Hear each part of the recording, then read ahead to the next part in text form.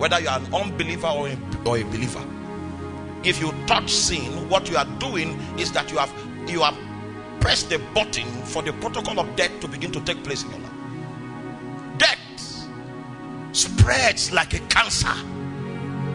Death takes a process to accomplish its protocol. Oh my. I still remember some stories just like yesterday. A great preacher of the gospel. There was this lady, we knew she was possessed with a very bitter spirit. Not bad spirit. A bad plus bitter spirit. Because she was an agent of the devil. And if it's as if you are beginning to gain some mileage in the spirit, she becomes your friend. Oh my, she serves you. Hey. And I remember this great preacher, wonderful preacher, strong preacher. And suddenly I started seeing him with this sister, because she's in church. She never gave her life to Christ at any time. Because when I met her many years after graduation, she was still a free thinker. Okay, so, but she does church things. Most of the churches in this town, she has been choir member. Yes. And she brought those churches down. One lady. I don't have time and I will not say those things here. May the Lord give you understanding. This our great preacher had some form of sexual relations with this lady. And she is so bitter in the ordinations of darkness that if you transgress in that way, the oil of God will not come upon you again. This young man became dry. He became an object of attack from demons and devils. And that's how many of them in our time were slain by this lady. Many of them. But see, at the end of the day, that protocol never began until there was a choice. How many of you have ever experienced spiritual dryness before? I have. That was a protocol of death. Yes. You might minister powerfully today and then tomorrow you are dry. It means you are short of the Holy Ghost. It's an emergency. You have to look for him, because it is only him that is the spirit in the spirit realm that can quicken. The flesh profits nothing. You can cover up for a long time, but if the Holy Ghost is not there, it will soon be obvious that that thing that quickens you, that gives you a spark, because the proof of the kingdom of God is life, rejuvenation. If there is no life, it means you have a pact with death. You don't need to go too far to know what is the cause of this dryness. I have watched many heavy men, many and anointed men that came down because of choices. The protocol of death began to work. And once upon a time, a mighty preacher on this campus, I saw him with cigarette in Abuja, in a bank, Access Bank, Central Business District. He was flowing on cigarette.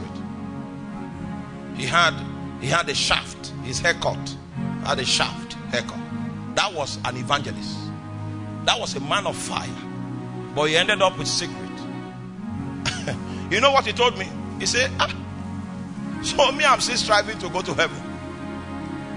That means their civilization have taken them beyond the hope that we have in Christ beyond this age.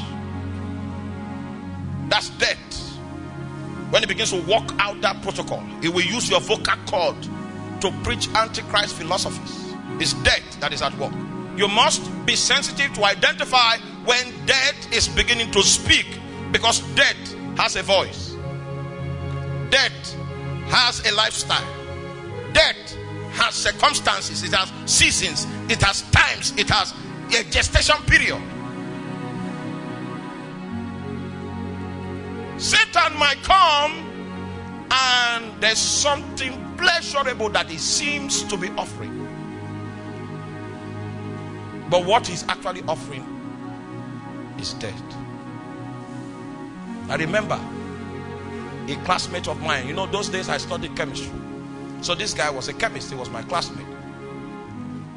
They were the ones that pioneered black arts on this campus. I mean, those were the days where blood flowed here. It's either you are a cultist or you are very sold out to God. There was no middle line those days. You can become a chicken that will be used for sacrifice if you don't have any destination. All the middle liners suffered heavily. You know, in Ramah, the Bible says Rachel was weeping for her children and she could not be comforted.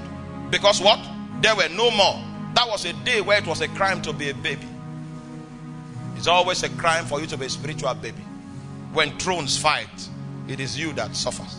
They use you to balance accounts, use you to settle disputes, and babies die. Since the headsmen started attacking, have you heard that any anointed man of God was swept? I was in Kano during the riot, and I can tell you firsthand, it's a very hard thing for somebody to die. Yes, I can tell you. I've been caught up in riots. Death knows where it goes. It's not, we are not all afraid. No, we are not all afraid. There are places that the headsmen can't go. They are sorcerers. They are astrologers. They map. They are trackers. When they see incense burning, they change course. They don't like to fight battles that they are not likely to win. The only way we will save Nigeria is by priesthood.